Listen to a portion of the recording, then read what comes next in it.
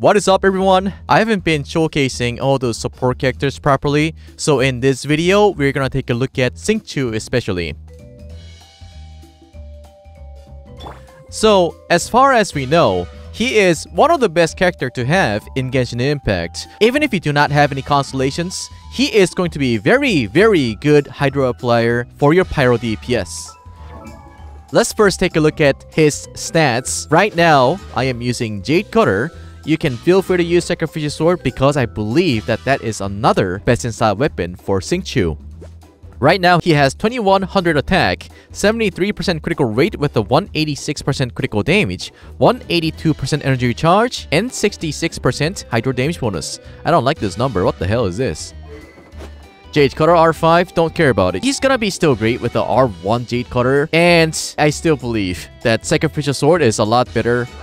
Sacrificial Sword is on par with Jade Cutter, or even better, because for his talent, his E, he has crazy amount of multiplier here, so being able to use E twice, that's like a burst damage. Imagine, at level 8, even if you don't have constellations, his E twice, that's 1000%.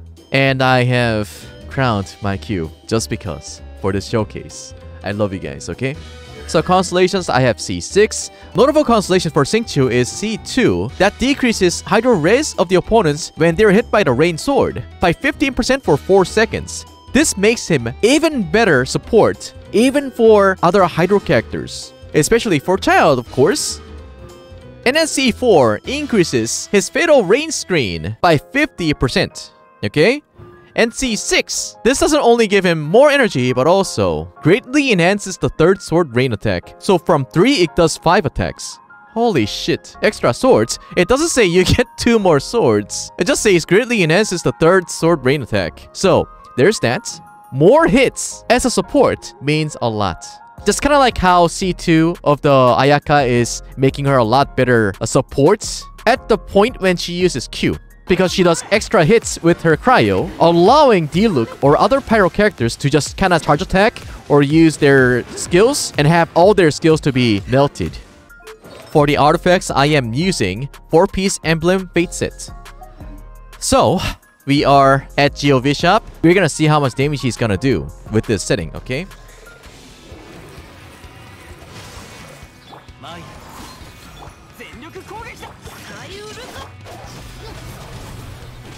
Are you looking at this?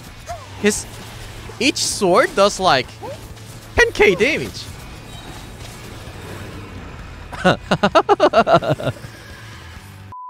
We're gonna check one more thing. We're gonna see how much damage he's gonna do with the Sacrificial Sword.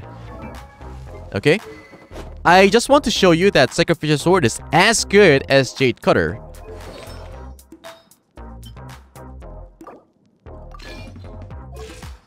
Okay, so with the Sacrificial Sword, you can actually lose the energy recharge sands and give him attack percentage sands, because his lack of energy charge is all made up by his sword. So now he has 76% critical rate with a 140% critical damage.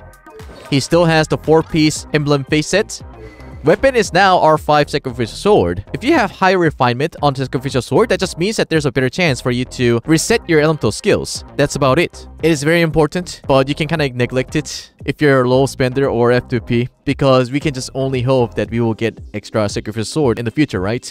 On my NA account, I still don't have any Sacrificial Sword, so that's gonna be a little difficult for me. But anyways, guys, so we are gonna test out how much damage XINGQIU is gonna do with his Rain Cutter. I mean, for his Q. Is that the same thing? Here you go.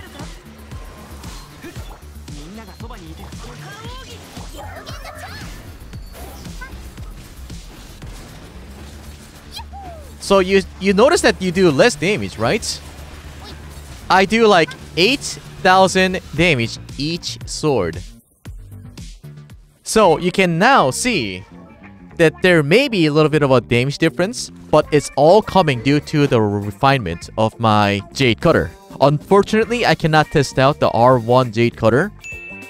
I meant to say, unfortunately, I don't have R1 level 90 Jade Cutter, but you can see that this Sacrificial Sword is doing on par damage with Jade Cutter. Your sword damage doesn't have to do like 12k, 10k, no. No, you don't have to do that. However, main purpose is to make your pyro DPS to do reverse vaporize so that you can maximize their DPS. And also, if you are using him in a taser team, he's gonna help you probably to make your child do extra damage, yeah? And not only that, but he can use E twice here and there. So you don't have to worry about the energy particles and everything. So, let me try this XINGQIU on a different team.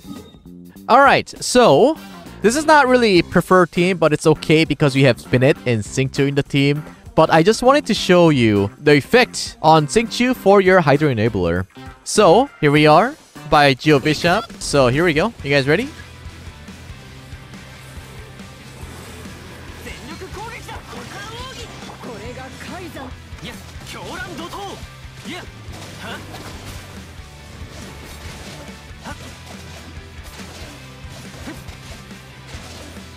So, this is the damage with XINGQIU.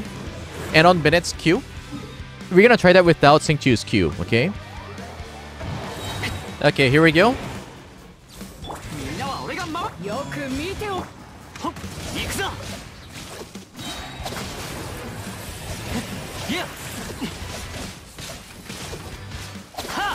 And then for the reference, this is XINGQIU's damage. That was about 8k damage with Bennett's Q, right? Anyhow, I still believe that XINGQIU's ability, or XINGQIU's existence, is to make your pyro DPS to do 1.5 times more. But it wouldn't really hurt for you to have XINGQIU in the team. Stay tuned, guys. We have another team that I would like to introduce you that uses Tartag and XINGQIU and 2 more with another content creator. So, for the artifacts, it is okay for you to go for 4-piece Fate set, or you can go for 2-piece Hydro for the extra Hydro damage bonus, and 2-piece Noblesse for that 20% extra Q damage, right? And when you're using Sacrificial Sword, it is okay for you to ditch all the energy recharge stats in the artifacts and go for attack percentage stance, Hydro damage bonus, and critical chance or critical damage, depending on what kind of stats you have in the substats, but you would probably have to go for critical rate circlet main stats. And when you have Jade Cutter, you can probably use 4-piece Fate set with the critical damage circlet. Anyhow, I hope this video would help you out how to build XINGQIU. And we're also going to release a tier list video soon, so stay tuned, guys. Thank you so much for watching this video. I will see you guys next time. Adios.